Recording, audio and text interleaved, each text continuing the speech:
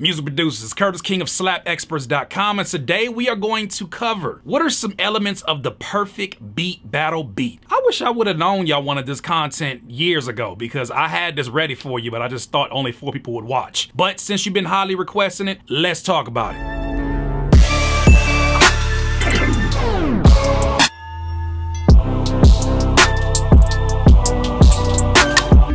Music producers, what makes the perfect beat battle beat? I don't want to get too scientific with this, but I do want to break down some things that I at least keep in mind when I'm creating the perfect beat battle beat. Now, obviously, there's no such thing as the perfect beat, but I do think that there's some elements that not only the beats I have made for beat battles, because I've been competing in beat battles since almost 2008, which at this recording is like 12 years. I've seen pretty much every single type of beat battle beat you could hear, but sometimes you get surprised and somebody throws you a haymaker and you're like, yo fam, chill out. That being said, I have 7 basic elements that I think makes up the perfect beat battle beat. Let's talk about that now. One of the first elements of the perfect beat battle beat is gotta be familiarity, aka is there something that is recognizable within your beat? Now for me, that's sampling. Obviously, you know I go sample heavy when it comes to beat battle beats, but I try to find elements that even when it's a beat that's not necessarily a sample or a recognizable melody, I try to put elements like things from memes or things from old vines. Come on.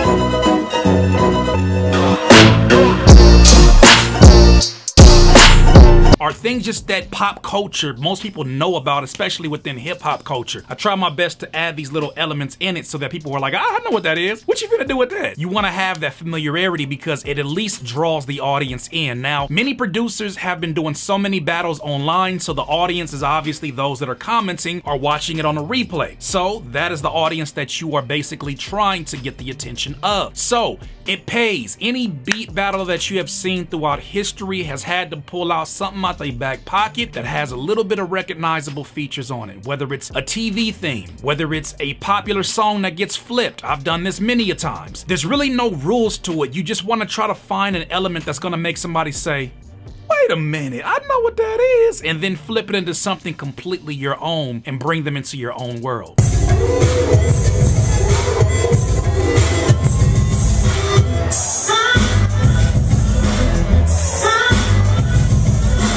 The second element of the perfect beat battle beat, unexpected drops and creative transitions. I didn't understand this until I met a guy named DiBiase. DiBiase is probably one of the most legendary beat battlers that you have ever come across, and he should be somebody that anybody who's in beat battling should study. But his historic beat battles, and I've battled him more than a few times, but his historic beat battles taught me so many valuable lessons because I never beat him. I never beat him, and I learned so many things through battling him, one of which being you gotta have some creative drops and transitions. Now, he's obviously a major fan of Dilla. Dilla's known for doing sort of those hard mutes where the entire beat goes silent and then you hear one sound effect comes in and it just kind of like takes you by surprise and you're like, wait a minute, wait, what is that? And then you'll take a vocal over the top to really accentuate the aggression of the beat or really the attitude of the beat. These are some of the creative drops. Now the creative transitions, I've seen this man take a Ghostbusters sample and flip it into 3 different ways within a 1-minute span. So it's very important that you understand, first of all, your time limit, but then also what you're capable of doing. You'd be surprised what you can accomplish in a minute. If you listen to some of my beats in these beat battles, you know that I accomplish a lot of transitions, a lot of drops. I don't try to go too heavy on it, but you want to do things that just make it memorable because people don't have a replay button to go back to in a beat battle. They're judging it off face value. So when they hear something, they're like, yo, whoa, wait a minute. Yo, where did that go? There's a beat that I had called Murderer, where it goes from like this typical hard trap beat and then it goes into like some super jazzy gospel chords and claps and all kind of craziness. Murderer!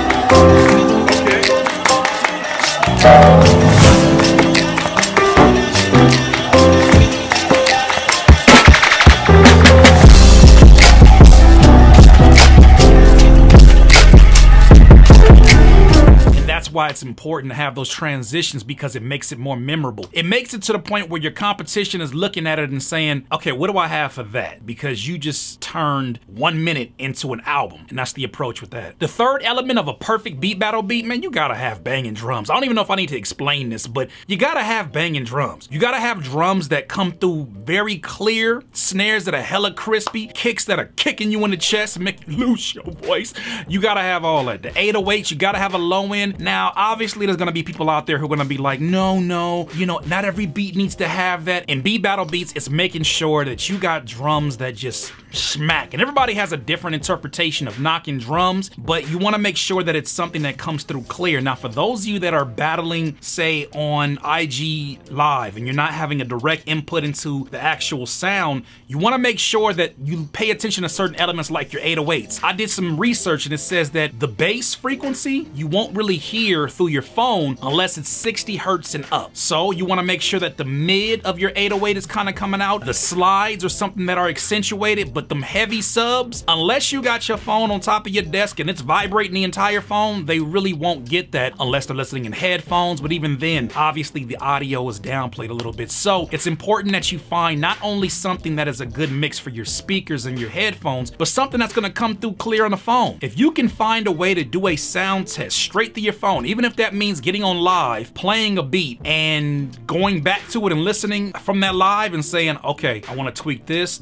can come up a little bit more. There's an entirely different mixing approach when you know that you're battling on IG Live. So of course, pay attention to how banging your drums are. The fourth element of the perfect beat battle beat, you gotta have some aggression. It's gotta be some aggression in there. And some people may disagree. There have been beats where some people have found a way to use some bright melodies and then try to bring in some very poppy or up-tempo drums, and they've won a round or two. But I've never heard any music listener say the words, yo, this beat is way too hard. Why would they say that? Because nobody ever says, that beat is way too hard.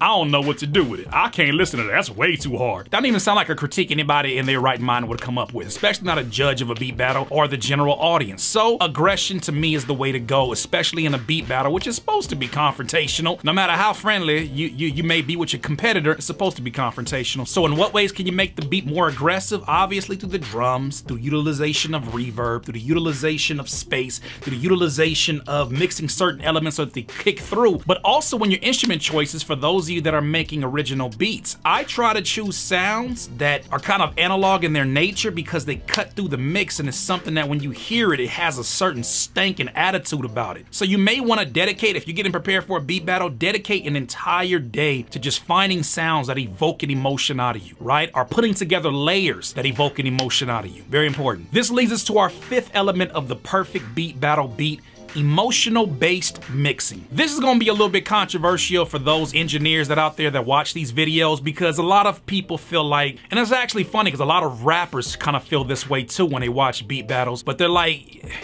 those beats, first of all, don't sound like something anybody would rap over. Well, that's not the purpose, because it's a beat battle, sir. And then they'll say, secondly, those beats are clipping, they're loud, they're this and that. In beat battles, what I have found is that a perfect mix compared to an emotional mix, and when I say emotional mix, I mean saying that you are not allowing the limitations of your meter, the rules, looking around for anybody who's in here setting rules of mixing, those go out the door. Now there's some obvious rules in terms of we want to make sure you can actually hear the sounds, but you don't want to be handcuffed to them to the point where it loses the emotion that you intended when you had that beat knocking. There's a reason why that bass came through the way it did. There's a reason why that synthesizer is sitting over the top of all those sounds. There's a reason why that sample, even though you ripped it off of YouTube, there's a reason why those highs are piercing the way that they do. These are elements that make us feel something, even if we hate it and or love it. These are the elements that actually get a reaction from us. So don't be afraid to do an emotional mix. And then also, if you want to A/B split test that, say with a mix that is more clean and pristine and more traditional in the eyes of an engineer, do it. But look at the one that's actually driving some emotion out of you.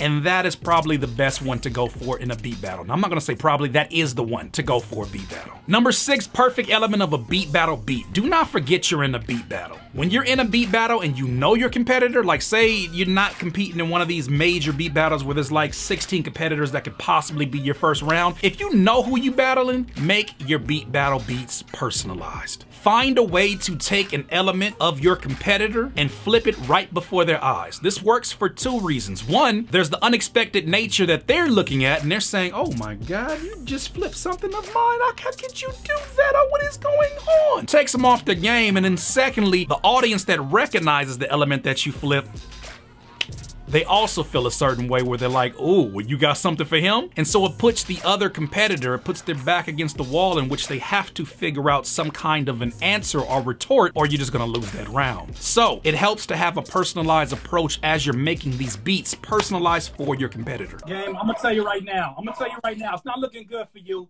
And I kind of feel like all this energy is for a reason. But after this, you may be crying in your car. But it's nice because you got a Mercedes. It might be something that you recognize. I never liked it, but I felt like I had to flip it better.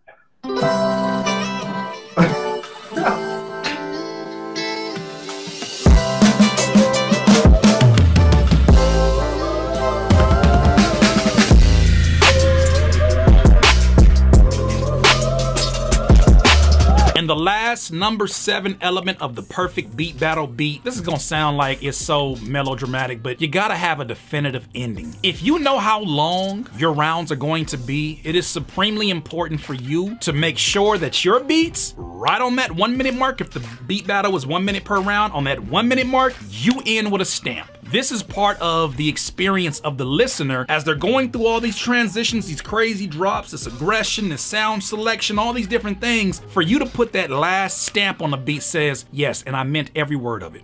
Even though there's not words in a beat battle, but you get what I'm saying. You meant every sound that you put there. That definitive stamp says, your turn. That definitive stamp says, I know what I did. You're welcome. That definitive stamp says, oh, you were intentional with every single element of it. And I feel like that has a psychological effect on the audience as they're listening because they're like, yo, what did I just experience? All in all, what I really want you to do is make sure that you're creating music that is based out of your emotion. That is an extension of your emotion, an extension of your personality. Everybody's not an aggressive, loudmouth, crazy-haired, Black Einstein-looking head ass like me. But please make your music be an extension of you. Because if it can be an extension of you, if it can be another side of you, it is no different than when you see an athlete that is like real chill when they talk to him in interviews, and then they get on that court and he's a beast. That's what we want of you. We want to see what is the beast version of you. Even if you're the most laid-back person in the world, find the elements that do that. One of the most important characteristics, and I guess I probably could have added, let's call this a bonus, is the power of contrast. If you are a laid-back producer, a laid-back individual, you find a laid-back sample, but you're able to contrast that with some aggressive drums, some aggressive drops, some aggressive transitions. Look at this! One contradiction eating another! You're Scotch Korean, and Starburst is a solid, yet juicy like a liquid. Contradictions taste good. These are the elements to help you win. These are the elements, to me, of the perfect beat battle beat. Thank you for watching. If you enjoyed this music producer content, please subscribe to the channel. Hit the like button, of course. Don't forget that. Make sure you hit the notification button so that you can get a heads up of the things going on. Subscribe to the channel. Be a part of the